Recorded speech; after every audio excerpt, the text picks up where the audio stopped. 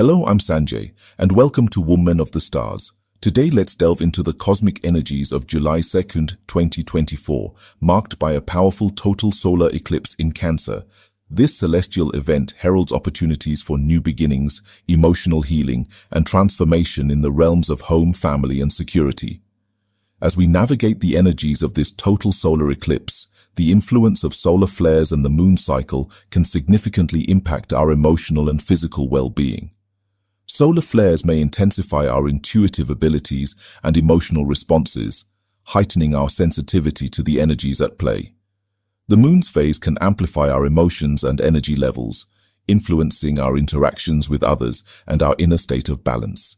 In nature, you may observe a sense of renewal and transformation, as well as a deep connection to the cycles of life and growth. Pets, children, and loved ones may exhibit emotional sensitivity and a need for nurturing and support during this transformative period.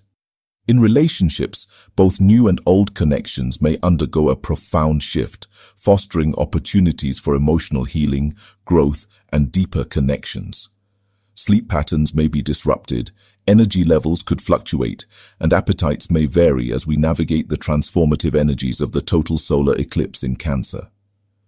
To cope with these changes, consider grounding practices such as meditation, spending time in nature, engaging in creative expression, and nurturing self-care routines.